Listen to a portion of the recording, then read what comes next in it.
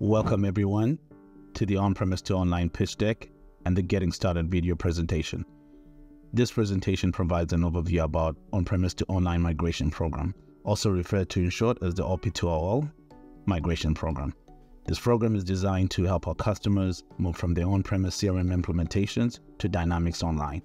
Unlike the common approach of doing a row-by-row data migration, this program allows everyone to move a backup of their full CRM SQL database into Dynamics 365 Online.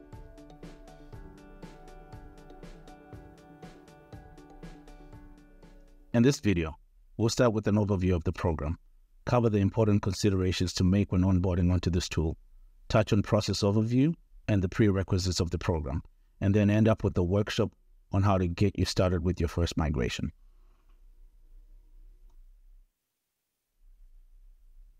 Let's begin with a brief overview of what the program and the tool has to offer.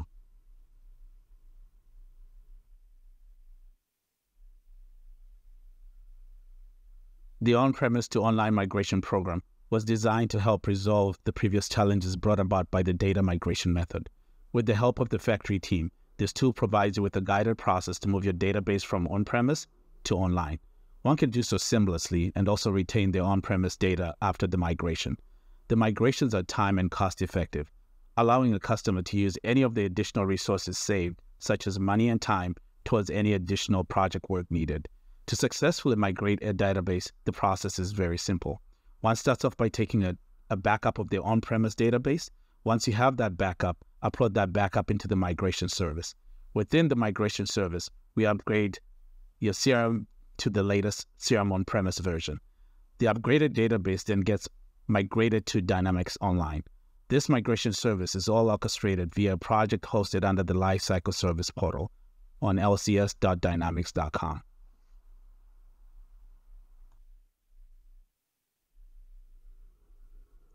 This service is delivered to the factory-eligible customers and is provided by the Microsoft Factory team, who will guide and support you during this process. To ensure success in this program, it is necessary to understand the following things. Understand the abilities of the tool, what the tool can and can't do, understanding the responsibilities of the factory team, and finally, understanding the responsibilities of the customer and the partner within the lifetime of the migration project. Take a minute to review the responsibilities and boundaries before proceeding.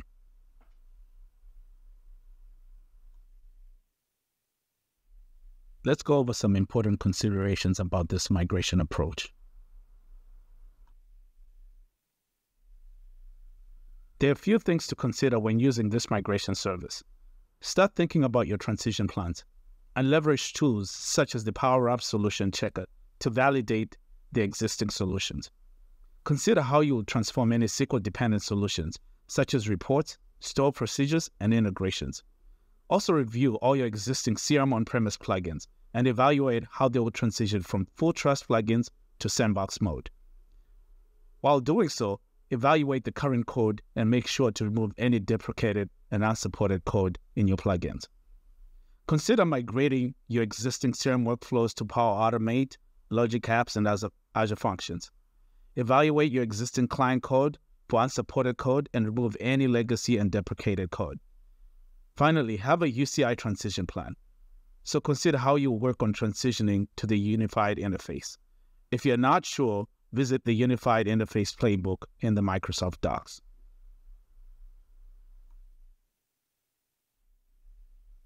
Above are a few recommended best practices when embarking in this journey. To ensure success, we highly suggest that you go through our white paper before starting the migration. This will help you understand the requirements and the prerequisites needed for this project. You should try and do your first dry run early to the start of the project. When doing so, be aware that these dry runs are a way to catch the potential issues. So during these dry runs, make sure to record any fixes you make to better prepare yourself for the future dry runs. You should also consider doing a cleanup of your database prior to migrating. Finally, have a run book where you can document play-by-play all the steps you need to follow come go live. Please include all your mitigations and workarounds of any issues you have encountered.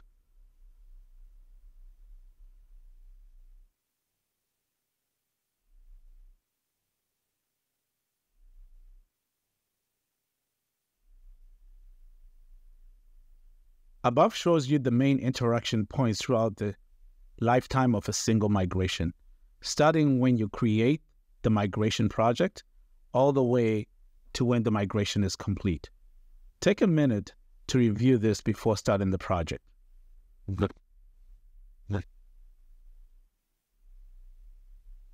Before kicking off your first migration project, review and complete the above prerequisites. Make sure all these are completed prior to starting off your first project.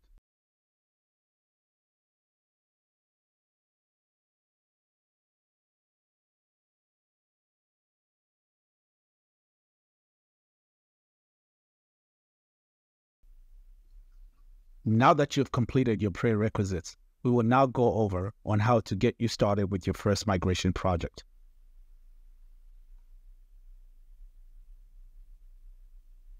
To get started, you need to follow the following steps. First, request an LCS preview code. Then add the LCS preview code to activate the preview feature. Once this is done, create an LCS project. Complete the customer information in LCS, and once you've done so, reach out to Microsoft Factory team letting them know you are done. Proceed then to back up and upload your CRM on-premise database. Then contact Microsoft team and let them know that you are done. Proceed to download and upload the user mapping file, and then contact the Microsoft Factory team letting them know you completed the step. Finally, once this is all done, Microsoft will complete the migration and then notify you once it's complete. To get started, request an LCS preview code from the Microsoft Factory team. To do so, use the following email address. Everyone using lcsdynamics.com will need to add this preview code into their LCS portal to be able to access all their projects. The preview code will look similar to the following. Microsoft will respond to you with the code for your company. Once you have the preview code, proceed with the next steps.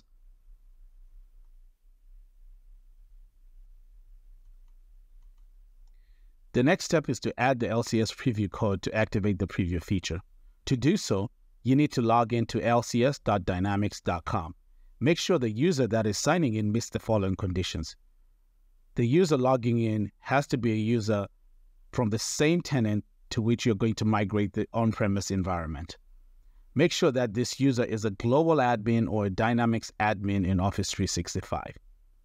Once you're done, navigate to the Preview Feature Management tab and proceed to the next step. Once you've clicked on the Preview Feature Management tab, add the LCS preview code that was provided to you by the Microsoft Factory team. To do so, click on the plus sign and paste the preview code in the code text area. Next, create an LCS project once the preview feature is activated. To do so, navigate to lcs.dynamics.com. Click on the plus sign to start a new project. Then provide a name for the migration project. Add the product name by selecting Microsoft Dynamics CRM Dynamics 365 Customer Engagement. Select Microsoft Dynamics CRM for the product version. Select CRM On-Premise to D365 Online Migration for the methodology. Then finally, select Create to create the project. As explained before, once you navigate to lcs.dynamics.com, click on the plus sign to create the new project. This menu will show up once you click on the plus sign. Complete the name, the product version, the methodology, and then select Create to create the new project. Once the project is created, all you need to do is complete the customer information. To do so, click on 1.5, enter CRM organization details, then select customer information. Now it's time to complete the customer information. To do so, fill in the following fields. The company name, which is the name of your company. The organization name, which is the CRM organization name on-premise. Note, this should not contain any spaces. The version, which is the CRM version for your on-premise deployment. the SQL version, which is the SQL version for your on-premise deployment, the CRM region, which is the region where the D365 sandbox you will overwrite resides, the sandbox organization name, which is the organization name for the sandbox you wish to overwrite. This would be the sandbox you created earlier on in the prerequisite stage. For example, if the org URL is contoso.crm.dynamics.com, type Contoso in the text area and then click Check Sandbox Organization Name. The database name, which is the database name as seen on the on-premise SQL Server, it should end with _MSCRM. The database backup file name, which is the name of the database backup file name in .BAK format. As an example, if the name of the database on-premise SQL Server is contoso_MSCRM, name your backup file as contoso_MSCRM.BAK. The name of the database should match the name of the backup file, and remember, these names are case sensitive.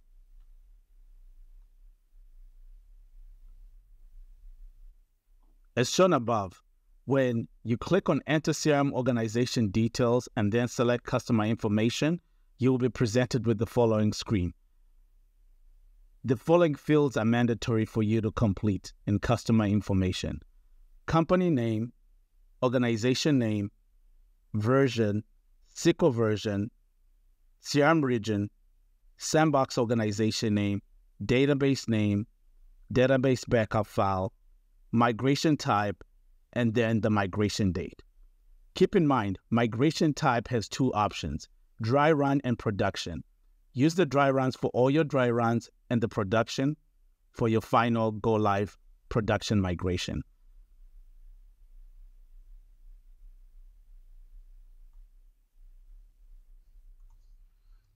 Once you've done, contact Microsoft letting them know that you've completed the customer information section. To do so, email the following email address. The factory team will then respond with a list of steps, including a request to add a list of factory users into the LCS project.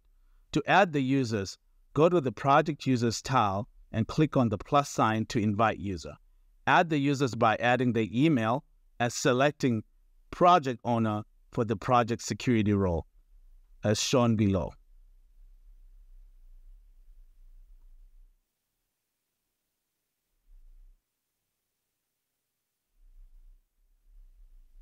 After you've reached out to Microsoft Factory team and they've gotten back to you, it is now time to back up and upload the CRM On-Premise database.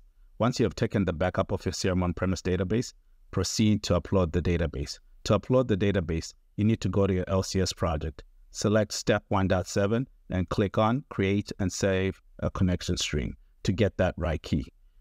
Copy the right key. If the key has expired, contact Microsoft using above shown email address. Note, the key is typically valid for about 24 to 48 hours. Once you have a valid key, go to Azure Storage Explorer, right-click on Storage Account under Local and Attached, and select Connect to Azure.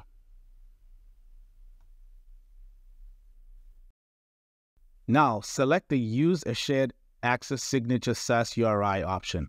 Click Next, paste the right key you copied in Step 2 into the URI, and click Connect and upload the database. No, once you are connected, you only have 48 hours to upload the database to the Microsoft Storage account. After you've completed Step 7, email Microsoft letting them know that you've completed the backup and upload CRM On-Premise database. To do so, email the following email address.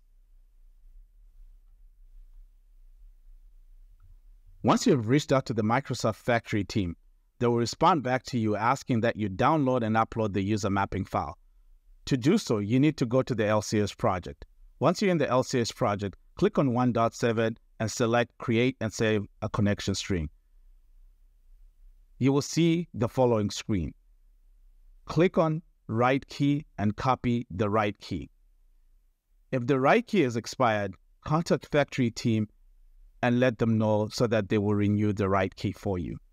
go to the Azure Storage Explorer, right-click on the storage account under Local and Attached, and select Connect to Azure. Select the Use a Shared Access Signature SaaS URI option and click on Next. Now paste the right key that you copied in Step 2 into the URI and click Connect to upload the Add User CSV file. Once you're connected, you will only have 48 hours to upload the Add User CSV to the Microsoft Storage account. Once you've connected to the storage account, download the Add User CSV file and proceed with the following steps. Open the addusers.csv file. For each user, set the target user column to the user principal name of that user in Office 365. Make sure that at least one record for an admin user has the isLocalAdmin column set to yes. Save the file as addusers.csv. Remember, the file name is case sensitive and needs to match exactly as specified. Now upload the file back to overwrite the one in the storage account. Once the upload is complete, mark 4.2 map CRM On-Premise users to Office 365 as complete, and then run the validate AD users file, which is under 4.3 under Run AD Users File Validation Service. If this completes without an error, proceed with the next step.